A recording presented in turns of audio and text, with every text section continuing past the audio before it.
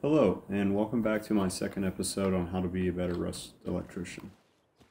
Um, so since we were last here, I had to make a new base, server wipe, so I went ahead and upgraded our knee core into a 4, just because I wanted to make sure that we had all the electricity we need to do whatever we wanted.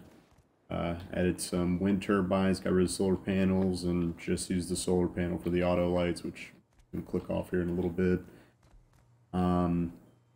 I had some comments on the last video explaining, one person was asking why not just, if I have 600 electricity generation or whatever. How did the exact comment go?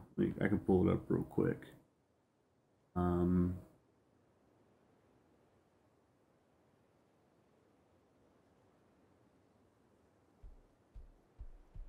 Yeah, so this person said, my base has over 300 power all the time. I have like 200 to play with.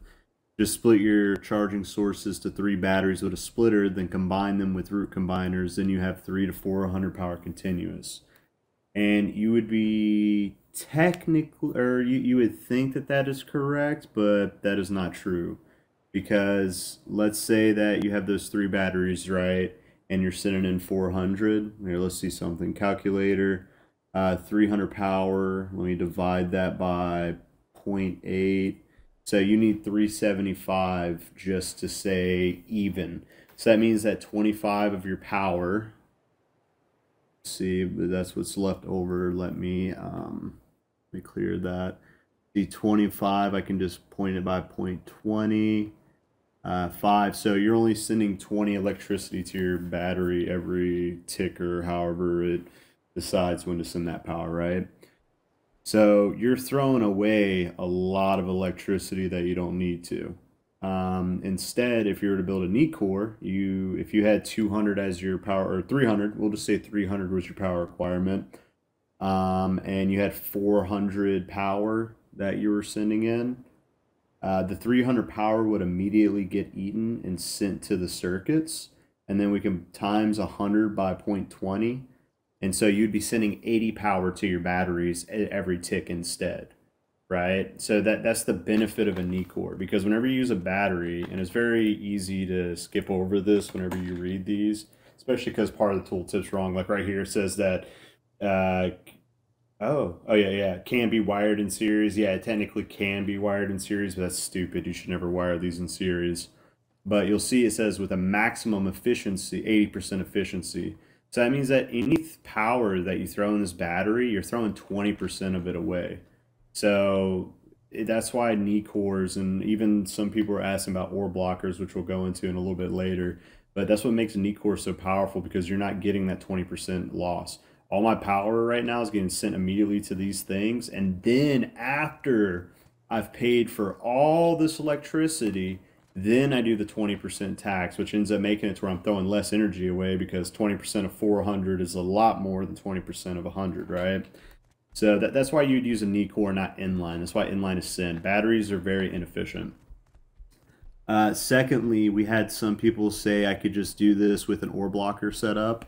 You're technically right in that assumption. You can definitely do it, and an ore blocker is good for whenever you're in tier 1. You can't make your way to tier 2 yet, because I believe an ore switch is tier 1. I don't know. But you could use a new ore blocker, which has a blocker, 2 branches, and a ore switch. And so you're basically, instead of having all this jazz right here, you're just taking this branch and branching out here, and yada yada yada, and the rest goes to the battery. This is cool, but apparently this was an old design that was built whenever batteries used to not charge and discharge at the same time. And so I'm not quite sure 100% of the specifics on why the knee core is more efficient, but it just has to do with the knee core being built with the modern set of rules that Rust electricity follows now, and it takes into account that these batteries can be charged and discharged at the same time. I've been rest assured by people much smarter than you and I combined that this is definitely the case. But anyway, now that we're done with all that stuff, we can kind of get into what the meat and potatoes of this video is, and that is power delivery or electrical spines. in our last example, I pretty much just rebuilt what we had. Everything's just kind of moved around a little bit, right? But over here, we got our power generation comes in, hits our knee core. Here's our batteries for, charging whenever we need them. And then right here, we have our lights. So this is, where our light circuit comes through, and we have a branch here. And then over here, we have another branch that feeds in to the splitter and feeds these two turrets. And then over here, we have another branch. And if we just ignore everything else and look at these branches, this is considered a F bus or a fixed bus. That means that, as we're sending electricity through, if we were to kind of come over here and just follow the power, you'd see we hit this blocker, or excuse me, this branch, and then we come over here. This is our main power line coming from our knee core. We take a little bit off of here, siphon a bit off, and then we come over here, and we're sending our main power line this way. This is basically called a fixed power bus. And that's because all the values that we're taking off are fixed and can't be changed unless we go manually change them ourselves, right? And so that is just one of the 3 different power buses you have available to yourself as a Rush electrician. The second kind of power bus that you have is considered a dynamic power bus. So that means, like we send in some input here, we're sending in 31, and it's going to be evenly divided when it gets to this output. Because it's dynamic. So right here, we're basically just taking 31. 31 minus 1 is 30. Divided by 3 is 10. We bring 10 in here. 10 minus 1 is 9. 9 divided by 3 is 3. And dynamic buses or D buses are really good for stuff like electrical furnace. Good for turrets to a certain extent. Like if your numbers are easily dividable by 3, then this is a fucking beautiful solution. If you're doing a number to, that's divided by 2, sometimes it's better to use branches, just because it makes stuff a little bit cleaner. And then, these are like the 2 main power buses that you've probably used without realizing. And even right here, here's an example of a fixed bus interacting with the dynamic power bus, right? And so you're going to be using power buses a lot. But, there's certain cases where, like right here, this doesn't need to be on a fixed memory bus. We're not always smelting ore. I mean, right now I'm smelting ore, but you might reach a point in the in the wipe where I don't really need my furnaces anymore, and I don't want to invest in putting more solar panels up, or maybe I don't even have the real estate to put more windmills up. I can't. I have to build more things. So sometimes it's cheaper just to say, well, what if I could turn this circuit off and reclaim another 35 power? And so that's where a C bus comes in, or a configure siphon. And so what these basically allow you to do is toggle the think of it like a breaker, right? A lot of people call these branches breakers. These aren't breakers, these are fuses.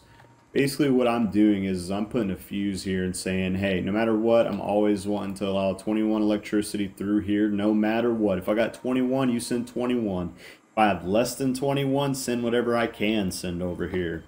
Whereas what we're going to be building here, which is called a C siphon or a C bus, I like to just call them breaker boxes, but or breakers.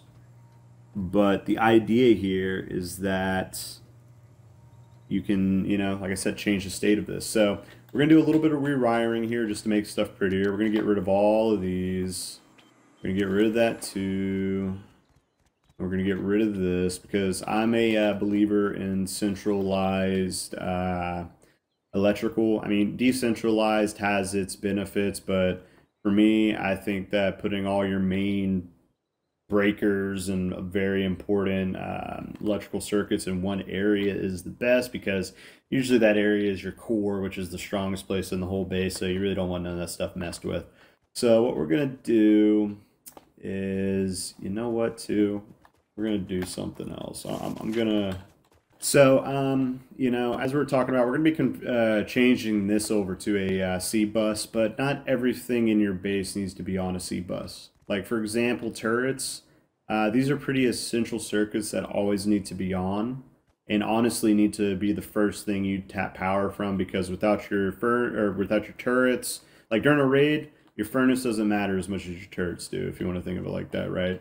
So whenever you're building essential circuits, you want to put those on a fixed bus or an F bus. So right here, we are going to put up 2 electrical branches on our F bus.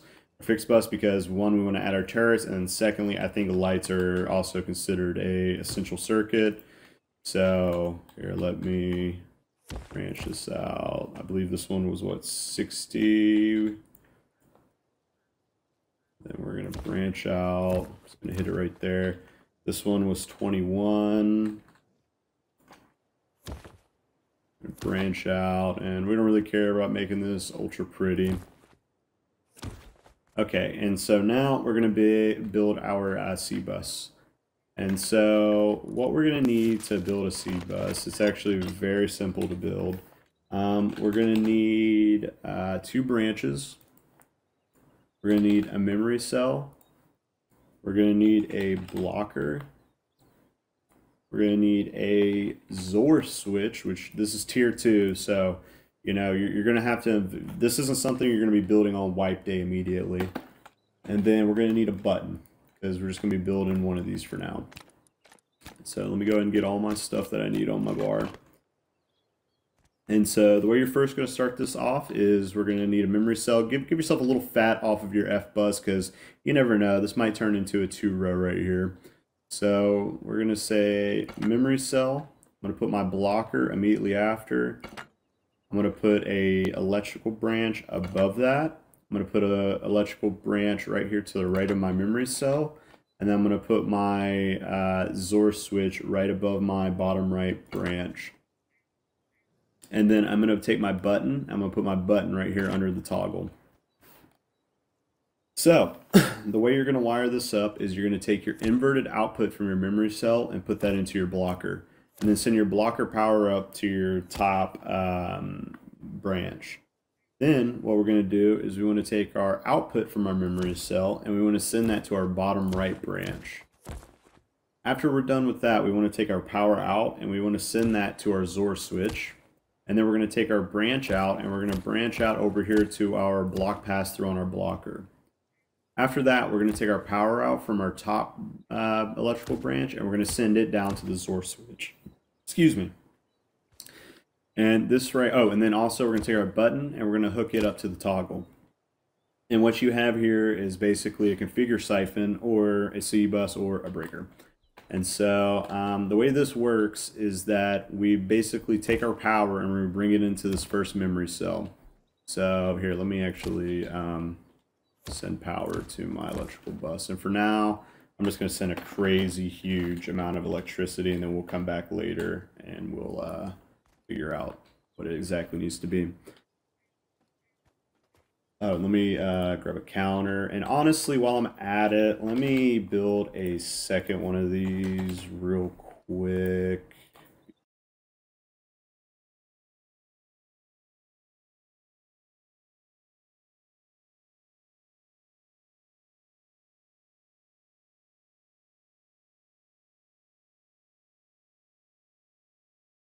Okay, there we go. So what we basically have here is we have two C buses hooked up right here, right? Or well, technically this is the C bus, like all these put together, like this is the F bus, but this is on our electrical spine. And most time on your electrical spines, you're going to be using fixed buses and configure siphons. But the way this works is basically on this top branch, we can say what our power demand is. So for example, let's say if this was a circuit that required 30 electricity. Well, you'll see that now we have 175 on our main line, so we're pulling off 30 electricity. But if I were to come down here and click this button, you'd see I've reclaimed that 30 electricity back. And so that's what makes these so powerful. So same here, I can set this to something a lot more dramatic. We'll set it to 100. You see that I could sit there and boom, turn this on, turn that off, right? And so that's the idea of configure siphons, or yeah, is that you can turn breakers on and off. And so these are your 3 different power buses. You have fixed buses, configure siphons or C buses, and then over here dynamic buses, right? And so a lot of your circuits that you're going to be building are going to be interfacing with these 3 different buses, and there's different times when you want to use each of them, right? So for example, we said this was going to be our furnaces, so I can now branch out over here, yoink. You can see my furnaces immediately turned on because they're good to go. And if I were just like, yeah, we don't need furnaces anymore, I can yoink, turn it off. You see it turns off. and come over here, wait for the button to turn back on, or turn back off, and boom, we're good to go. And so, yeah, this is power buses, man. Knowing how to effectively use a power bus, or excuse me, how to effectively design your electrical spine and know which power bus needs to be used when is going to be the difference between a F tier electrician and even up to a B tier electrician. So, yeah, thank you for watching. Don't forget to drop a like and subscribe if you like the content. I'll be putting out more videos, which, will be, more pieces of the puzzle like this, as far as like how to build batteries, electrical spines. I want to get into circuit theory, so that's like how to actually design a circuit, the way you need to work your way from backwards to the front, and all kinds of stuff like that. Anyway, like I said, thanks again for watching, and take it easy, folks.